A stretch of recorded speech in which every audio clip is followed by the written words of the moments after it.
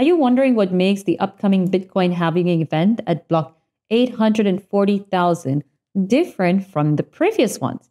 Well, you're in for a treat. The upcoming halving event is intriguing and exciting to say the least, as it's expected to reduce mining rewards from about half, so from 6.25 Bitcoin, to a mere 3.125 Bitcoin.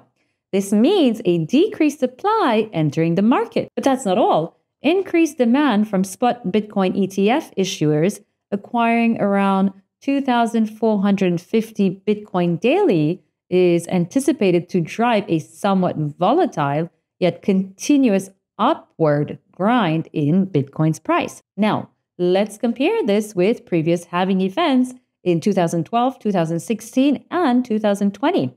Analysts predict that Bitcoin's supply and demand dynamics post-halving will be more favorable this time around. The potential price surge is largely due to the impact of spot Bitcoin ETFs. The hash rate of Bitcoin's network, now 5 times higher than during the last halving, contributes greatly to the network's security and resilience against potential attacks. So it's interesting to note the geographical decentralization of mining operations. Miners are moving to regions like Africa and Latin America for cheaper electricity, further enhancing the network's robustness. Now, not all are very optimistic about this halving event.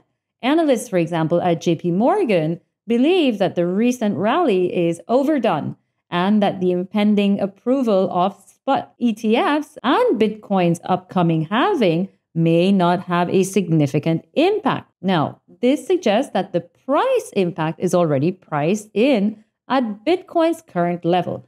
On the other hand, Bitcoin, the world's largest cryptocurrency, has surged up to 117% this year alone. This bullish sentiment is driven by expectations of regulatory approval for a spot Bitcoin ETF, the 2024 halving event, and easing monetary policy and falling inflation.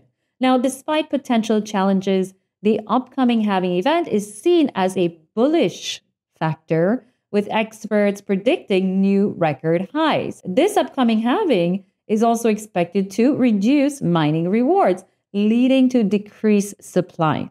Now, demand from spot Bitcoin ETF issuers is anticipated to drive Bitcoin's price up. Strengthening hash rate of the Bitcoin's network and the geographical decentralization of mining operation contributes greatly to the network's robustness. However, skepticism exists, with some believing that the impact of the halving event is already factored into Bitcoin's current price. But even with these concerns, the overall sentiment in the market remains largely bullish.